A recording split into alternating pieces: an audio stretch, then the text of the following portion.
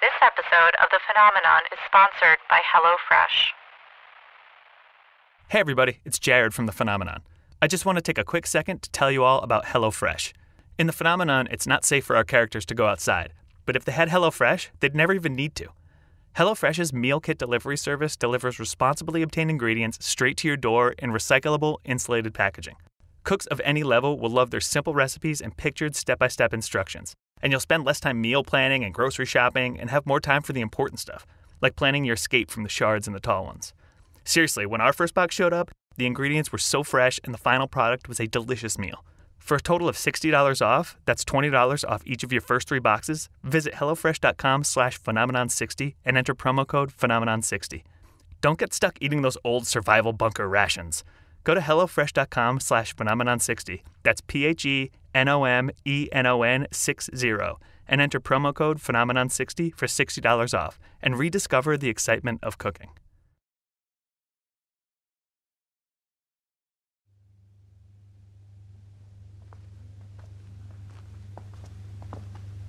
Giants, man. Fuck. Yep. This sucks. I wish we weren't picked for this scout. I don't like it in here. We'll be through quickly. There's a shitload of bodies here.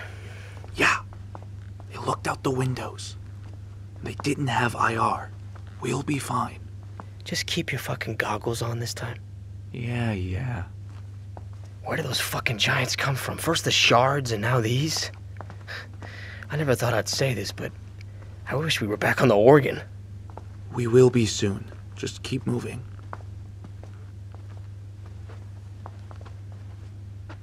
Think this leads outside? Try it. The handle is fucking freezing. Is it stuck? Yeah. Frozen? Could be. Yeah. Try it again. Just stay quiet. Okay. 3, 2, 1.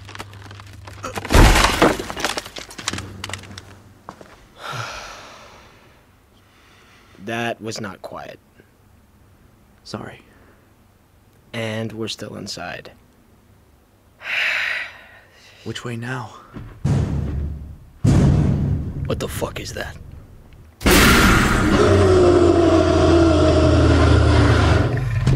Oh, shit! Shoot it! I'm trying! Shoot it! God, it's Jeff! What are you doing? Fucking shoot it!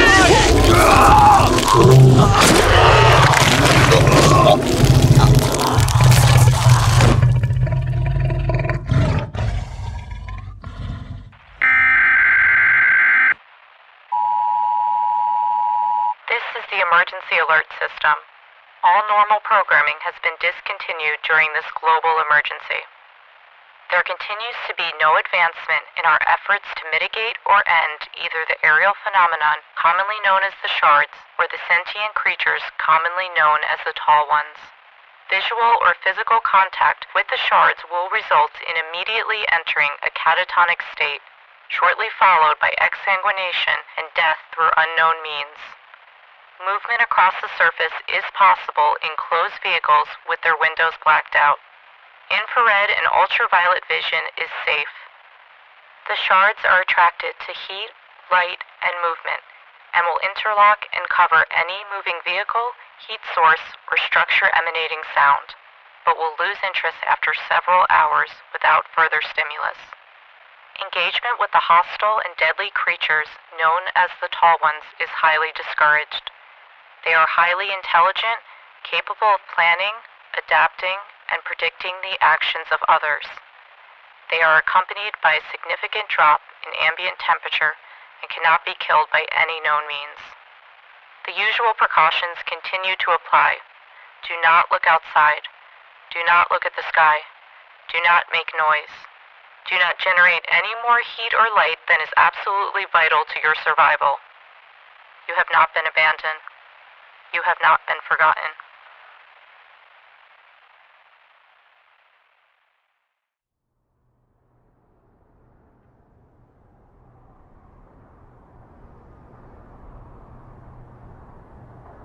The bodies aren't moving anymore.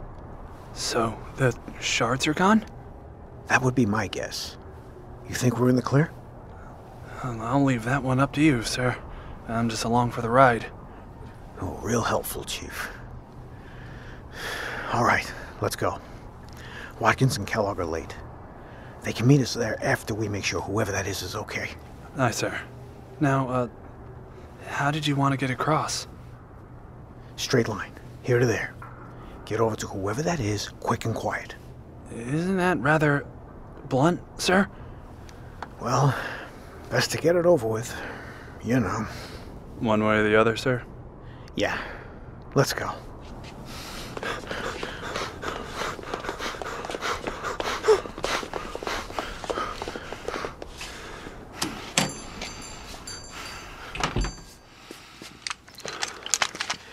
It's a woman.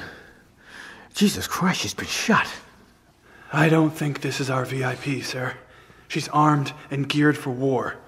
If this was the VIP, she could have accompanied Hardy to the riverfront. This has got to be a civilian. I agree. The question is, are Hardy and them shot? I'll look. Be careful. There might be... Who's there? You there in the dark back there. Come out. We won't hurt you. We're not here to hurt anyone. Did you kill her? She's alive. And no, we're not the shooters. We know them, but we don't know why they shot her. We came for someone specific, but we're no threat to you. Can you take care of your friend? No, she took care of us. You can come out and get her. We won't hurt you. Oh, hi there, little girl. You don't have to be scared. We won't hurt you. Is Sharon gonna die? I hope not. We're gonna help her. How did she survive? She was shot some time ago. Well, it looks like the thigh shot was a through and through. Soft tissue only, no major arteries or veins hit, clotted up on its own. The wrist, Jesus, that's lucky. Looks like she held it until she passed out. Long enough for the blood to freeze and keep her hand in place. Her hand is frozen in place? Well, the glove. She got very lucky, I think. So she'll live? With any luck. What can we do? We can get her to our sub to see a halfway decent doctor with halfway decent supplies. And what about us? Well, shit. Sorry, shoot. I don't suppose I can leave you behind. You'll have to come with. Thank you. That is very generous, Mr. Longmire. Captain Longmire, U.S. Navy. This here is Chief Petty Officer Cox, my master-at-arms. You can call me Jim. My name is Emil. This is my daughter, Saria. Hi. And her name is Sharon. Wish we'd met under better circumstances, Emil. Cox, her blood has dripped down and frozen her to the floor in a couple of spots. Could you find something to melt or pry her off? Yes, sir. Is there somewhere in the back we can put her down? A bed or desk? Anything flat that could be made comfortable? Yes, I think so. A couch. Good. Take the... Saria. Take Saria and go set it up. Find blankets or something. She's frostbitten in the extremities, and her core temp is borderline hyperthermic at best. Cox, you find anything? Spatula and rubbing alcohol, sir? Jesus Christ. Okay, use the alcohol to melt the edges, then pry her up with the spatula. Then you and Emil get her to the back and break out a med kit and bandage her wounds. Pack her wrist especially. If that starts bleeding, she'll bleed out. Once she's taken care of, get on the horn with the Oregon and let them know that we're bunking down here for the night.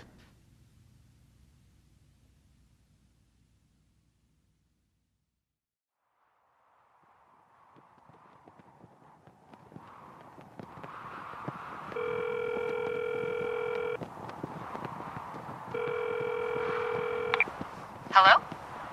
Lucinda. Angela, where are you? Still making my way to Umeo, trying to find some kind of airport or aircraft of some kind. And the tall ones? They're everywhere. I called in to report. What's happening over there?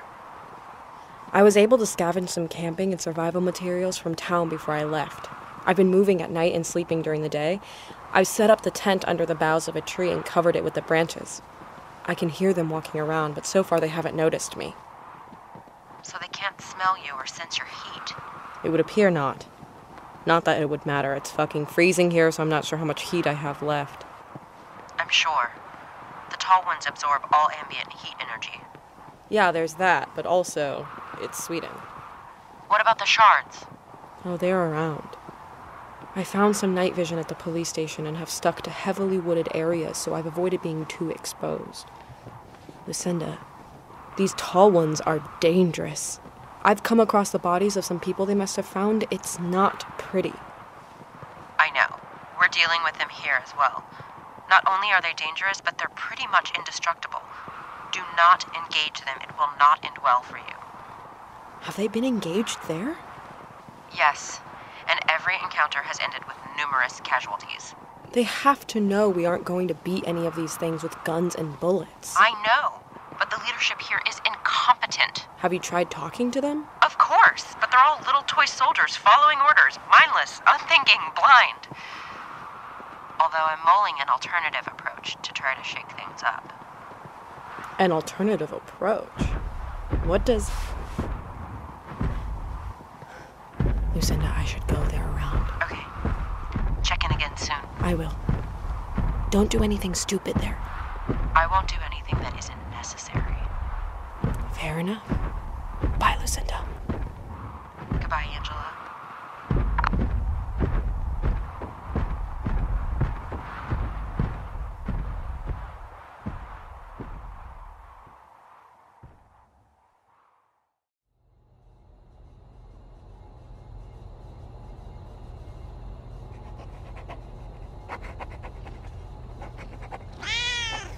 No, don't move. Oh, how can I sketch you if you keep moving? What the hell is that? Is that... the door!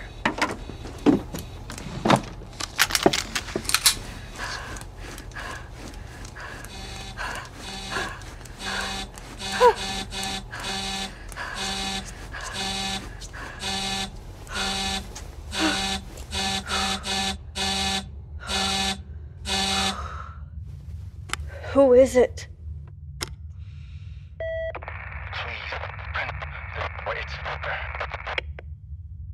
Say again?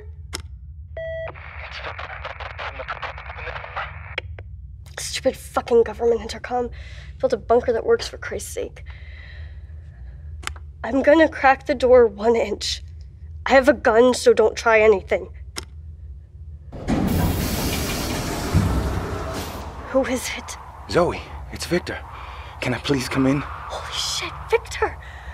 Get in here, quick!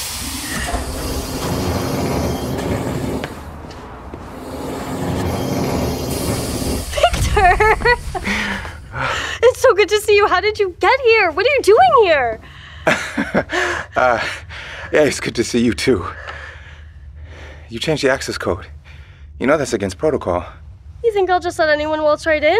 I could have shot you. Yeah, well, I'll take my chances with you over the things out there. What are you doing here? I thought you were in Japan. I was. I was there when shit hit the fan. I only survived with the assistance of one of my contacts in the government. How did you get to Chicago? Are you okay? I don't know how to tell you this, but you smell incredibly bad. No doubt. Not a lot of places to shower out there, you know? Yeah, but you smell like urine and God knows what else. Well, sometimes you have to take shelter in less than ideal places. Like where? A porta-john? Well, yeah. Oh God, no. Oh, Victor, I'm so sorry. You can take a shower. I'll dig up something for you to wear. That would be greatly appreciated. Thank you, Zoe.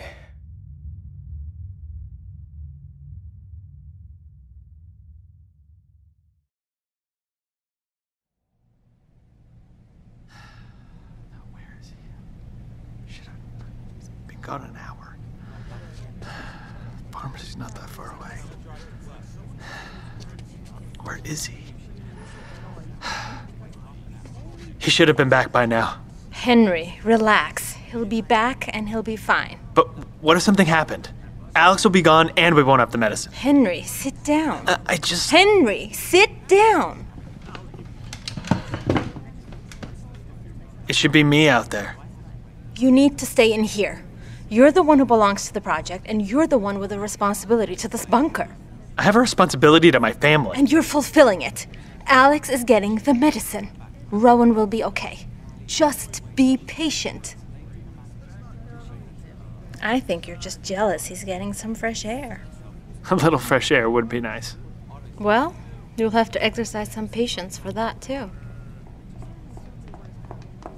Dr. Walters, I saw Alex on the monitors. He's coming? He's running. We've got to open the door.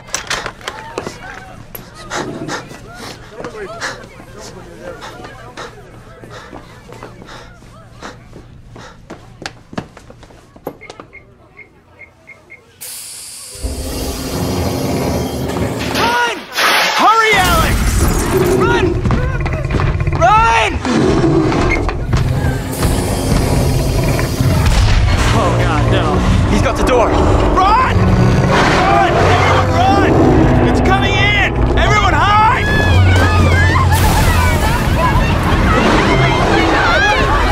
Evelyn! Get out of my bunker!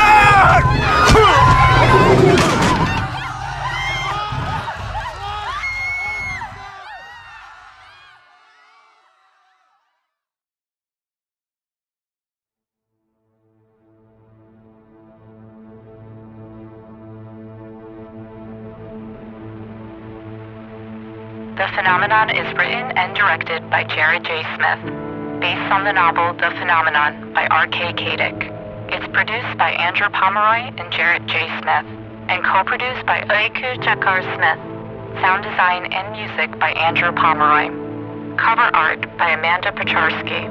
This episode features the voices of Tora Alexander, Aiku Jakar Smith, Donovan Christie Jr., Peyton Michelle Edwards, Leslie Frey, Carter Scott Horton, Peter Kendall, Ben Lorenz, Gary Lee Mahmood, Miss Sandra Mathongo, Danielle Mullen, Michael Paladine, Sarah Parchisepe, Jared J. Smith, Morgan Starr, and Bradley James Tejeda. Backgrounds include the voices of Craig Brown, David J. Dixon, Whitley Harris, Ida Burlove Kenaway, Charlotte Norup, Francine Padilla, Chris Rosewood, Zachary Valdo, and Dave the Duke Warburton.